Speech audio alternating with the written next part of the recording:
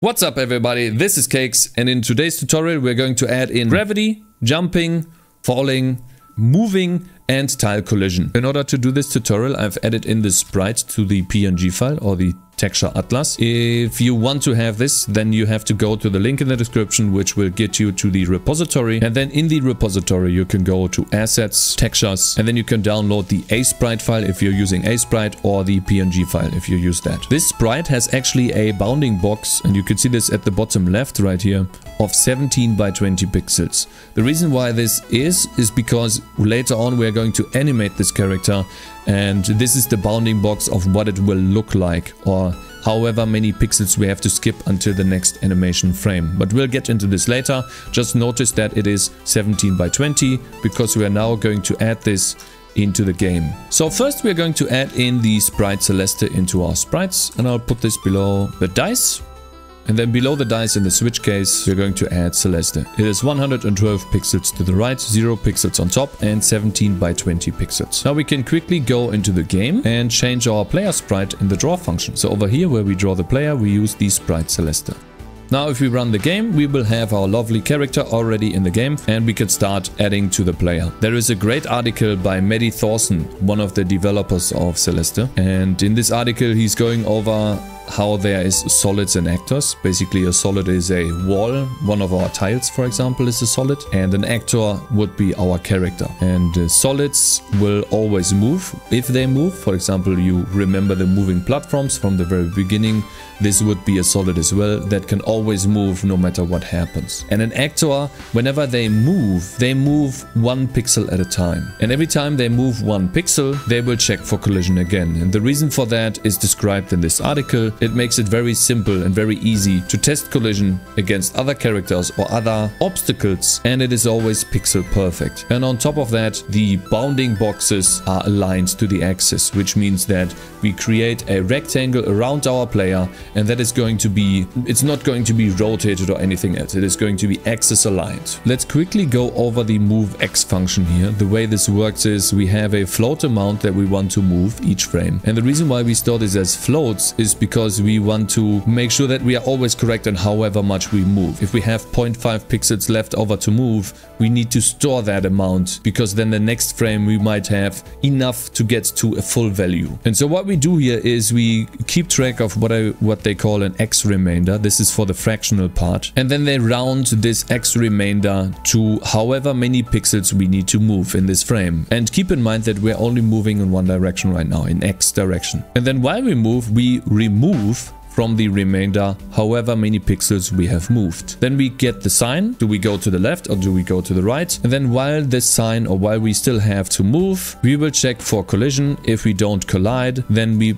actually move the character. And then of course we remove by 1 by the sign. If we are colliding with something, in our case we will do nothing for now. Later on we will kill the character on certain impacts, but for now we will just do nothing. And that is the basic idea on how we can move in X and Y direction. And this is where I would like to start, and then outwards from this I'm going to implement all of the missing parts. So in our game.cpp file we want to go into the simulation loop, and then where we update the player right after we set the previous position, I'm going to paste in the move X function. And this is going to be a bit much. But first and foremost we have to calculate or get a rectangle around the player. This is going to be our collision box, and so that is the first thing that I would like to implement right above this function actually. The player rectangle is going to be 4 pixels to the left and 4 pixels to the right, so basically 8 pixels in total. And then we have a generic 2 tile height, basically 8 pixels to the top and then 16 pixels down again, so 8 pixels up and 8 pixels down. And you might have noticed that for that we need an iRect. And I'm going to add this into the schnitzel lib in the math section. I want to put this below the matrix, right at the very bottom. Seems like at the very bottom. And I pasted in a bunch of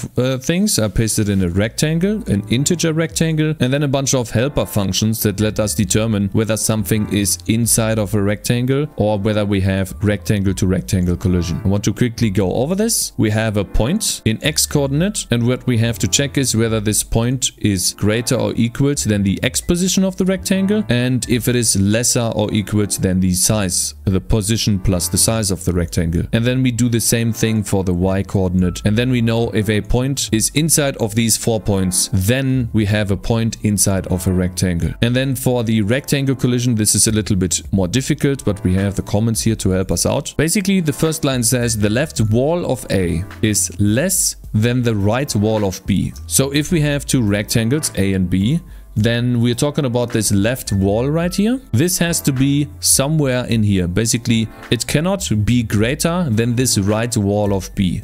It has to be here somewhere in this vicinity. And then the next one is talking about the right wall of A and the left wall of B. Basically, the right wall of A has to be greater than the left wall of B. This wall right here to the right has to be at least here and somewhere in this vicinity. So basically, we are trying to overlap the left and right wall of A with B, somewhere here. It can be higher or lower, but it's gotta be somewhere in here. And then basically we repeat the same steps with top and bottom. And so that means that we are somewhere inside of this rectangle. And this is what these 4 lines do. And then we switch back to the game. We should be able to get the player rect now and then assign that in the local scope in the moveX function. Next, you see that we are storing some sort of remainder and the player's speed. This is how much we want to move each frame. In order to do that, we have to switch to the game.h file, and inside of the player structure, I'm keeping track of a vector 2 of speed. Once you have this in here, switch back to the game.cpp file. At the very top where we update the player, I want to get a player reference to the player using the game state, and then we don't have to access the game state everywhere. We can just do player.position. Now, and this is what I do, and I like this more because the remainder is only something that the player will access. And so I'm creating a bunch of static variables here that will only be visible or accessible by the player. So for example, the static vector2 remainder is something that we keep here on or inside this local scope because only the player needs access to this, and so I don't want to get this outside. And then you see down below we have to implement this sign function here, and in order to do that we have to go into the schnitzel lib. I want to put this below max. And while I'm doing this, I also want to add in some more other functions. We will have the sign on x, the sign on float. We will have a maximum function for longs. We will have a maximum function for floats. Then we have a minimum function for floats. And then we will have this approach function, which will be interesting later. But I'm already pasting this in here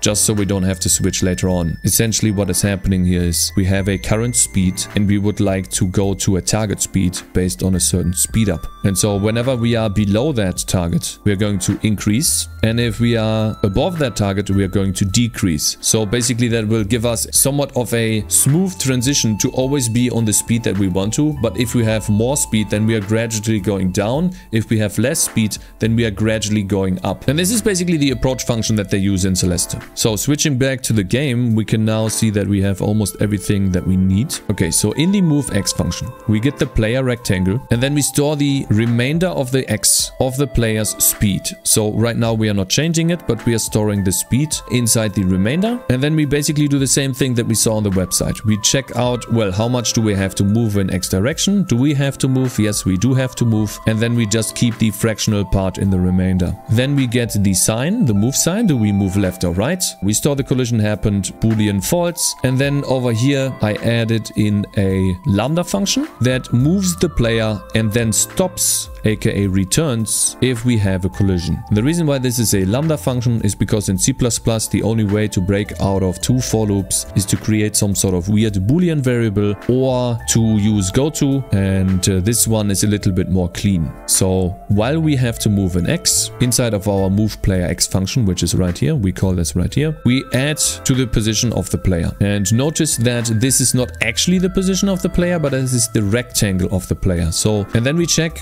whether this rectangle will have collision or not. And in order to do that, we have to loop through the entire grid, get the tiles, check if they are visible, and if they are visible, get their rectangle, and then check for rectangle collision. And so now we can go into the specifics of what we have to do here. The player has a position inside the world or inside the grid somewhere. And in order to get that position, the grid position, an x and y coordinate, we need a helper function that determines the grid position based on the player's position inside the world. That is the first thing that we have to do. So we go up above the simulate function and then below the get player rect function. Actually, since this is according to tiles, I would like to paste this above the get tile function by using get grid position. And then I would like to change the get tile here to give me a get grid position. So basically, instead of converting the world position to an XY position ourselves in the function, we just call the get grid position function and then we return get tile on X and Y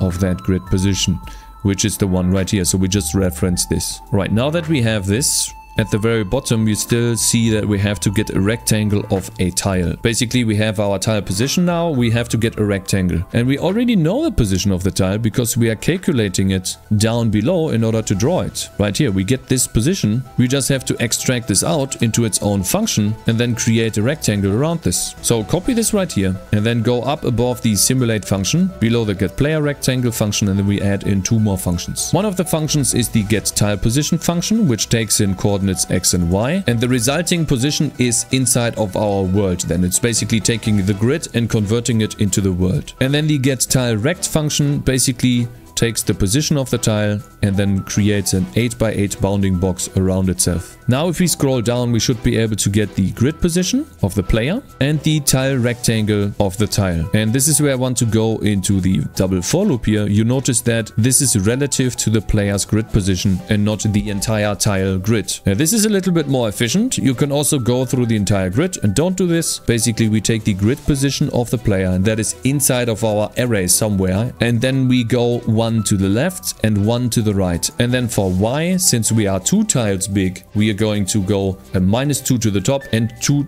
in the bottom direction. So we're checking 4 tiles on Y and 3 tiles on X. So 3 times 4 is what we have to do here. And then it's basically the same code. We check whether we get the tile back, if it's visible or if we actually have one. Then we get the rectangle of the tile and then we check for rectangle collision using the player rectangle. And so we go through the entire loop, and if we don't have any collision, we'd never returned here. Then we actually move the player and remove from our move variable. Basically, okay, we have now just successfully moved 1 pixel. And this is the entire function that you have to do in X. And the same thing holds true for Y. So I'm going to quickly paste that in for Y. If we look at the move Y function, nothing really changes much. We just index into the Y coordinate. The only difference is on collision detection, we want to check whether we are falling or moving down. And that is when our speed is positive. You might have noticed that we have the 0, point on the top left. And then when we go down, it goes positive, and when we go up, it goes negative. So essentially, when we are falling, our speed will be positive. And then when we have a collision, we must have collided with a tile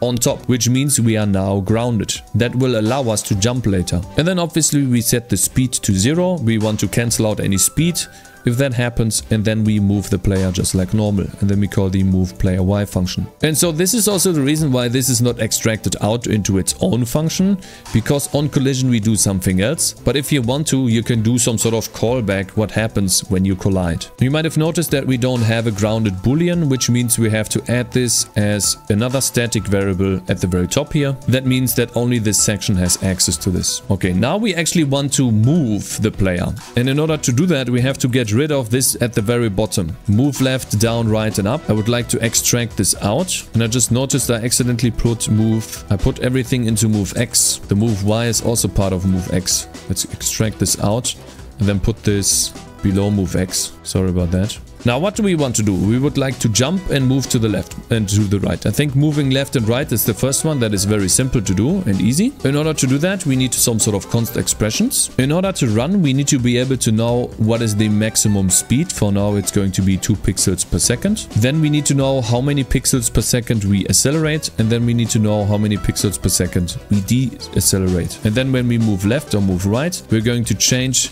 the player's speed based on these values. And there's a little bit of explaining to do here. On move left, we approach the speed of the player to the minus run speed based on how much we accelerate each frame. And then in the move right case, we do the same thing, but we use positive run speed. Now, you might have noticed this multiplication here and the player's speed change. Basically, this is to avoid when you change directions that the player feels unresponsive. So essentially what I'm doing here is if I'm trying to walk into the opposite direction, I'm canceling out the current run acceleration, or how much I'm running into the current direction, by a multiplier, and basically making it faster to turn around. Now this is not perfect. Maybe it's easier to just set the speed to 0 and then accelerate from that point onwards. You will have to test this out. This is just how I did it. And then you might have noticed that we need delta time, and this is very simple to get in the simulation function. We just do float delta time, which is the update delay. Now quickly, if we want to inspect this, this is 1 divided by our frames per second.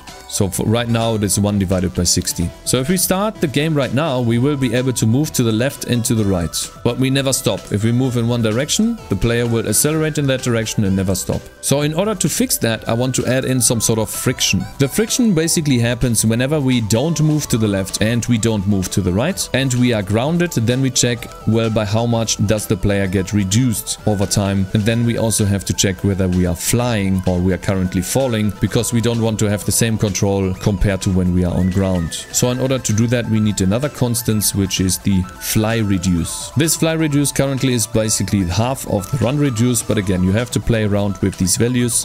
This is actually something that takes a long time to make perfect. I'm just giving you some sort of guidance of how it could work. Now that we have the friction, we will be able to accelerate and decelerate much faster. Okay, now that we can move, we also would like to have gravity. So basically what we are doing is we are approaching the Y speed of the player by a certain maximum fall speed using gravity. And in order to do that, yes, you have guessed it, we need 2 more constants at the very top. I set the gravity to 13 and the fall speed to 3.6. But now if we run the game, then the player will fall down. And he falls down so fast that we need some sort of handle to reset the player, because I want him to land on the tiles. And this is where I'm going to yank one of the move up functions here, or the move up. And we set the player.position to nothing, and that would be the top left. And then we get rid of move down, building, and now if we click the up button, the player should be spawning at the very top. And now we are able to move the player on top of these tiles, and if we try to budge him in, he should not be able to move past these. So yeah, that is the first part of collision. And now we can actually add in jumping too, because we have the grounded variable. So we switch over back to the code, and let's do this at the very top, I guess. In order to jump, we check whether we have pressed the jump key and we are grounded. If we did, then we set our speed to the jump speed, which basically makes our character move quite fast high and then down, fall down fast. For now, I've set the jump speed to -3, but you might have noticed that this jump input is not something that we have actually initialized in the game as a keybind. So we need to go into the update game function at the bottom and then add this keybind here. For now, I'm just going to bind the space key. You can try out any other keys. You can even do the proper Celeste key bindings if you want to. I think it's C on the mouse. I've been using the controller, so I don't know, but I think it was C. And now we can jump as well as move around. And this is already enough to make a somewhat, decent looking platformer if we have some sort of loose condition. And this is everything for this tutorial. I hope you enjoyed this one. If you did, please leave a like and subscribe like always. It really does help a lot. And I'll see you all in the next one, in which we create moving platforms that the player can interact with. Until then, have a good one. Peace!